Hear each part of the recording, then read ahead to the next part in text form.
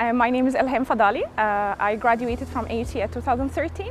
I was an electronics engineering student. Currently, I'm a laser research scientist at Apple in California in the US. In 2020, I got an award, me and my team, of course, as the breakthrough of the year in physics by the Physics World magazine.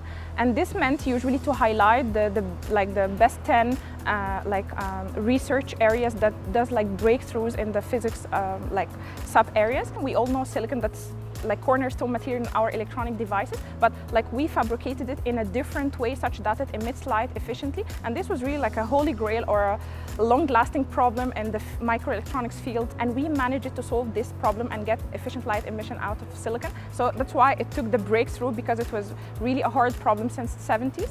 These awards really means a lot to me. First of all, as an Egyptian, as an Arab, as a girl, being a woman in tech, it's not so common, yeah. So it's already a hard field, and the representation of women, it's so little in these hard fields, or let's say hardcore physics, math, the STEM fields in general. It means a lot. It feels at least I always wanted to be a good role model for girls in STEM schools or STEM subjects.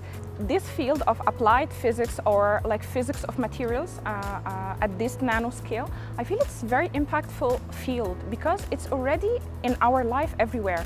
We cannot work without our mobile phones, our laptops, all the smart gadgets and devices that we're working with.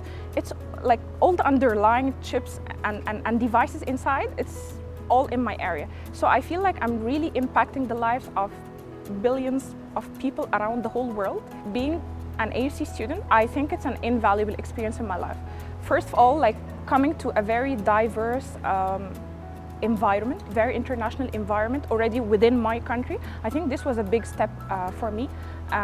The liberal arts system that we already studied, I was an engineering student, but I learned a lot from the other core curriculum courses like the philosophy, the history, the sociology. It gives you a different perspective.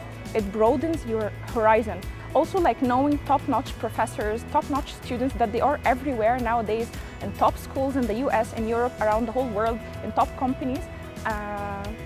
Personally, I never imagined I can go that far, to be honest, especially since I'm from Bani Suef in Upper Egypt. I never thought I'll go that far, and then when I was enrolled at AUC as a lead student, as a full scholarship student here, it was already a big step for me, coming from Bani Suef to AUC and then going that far from AUC to Europe and then later to my PhD. So I feel so proud.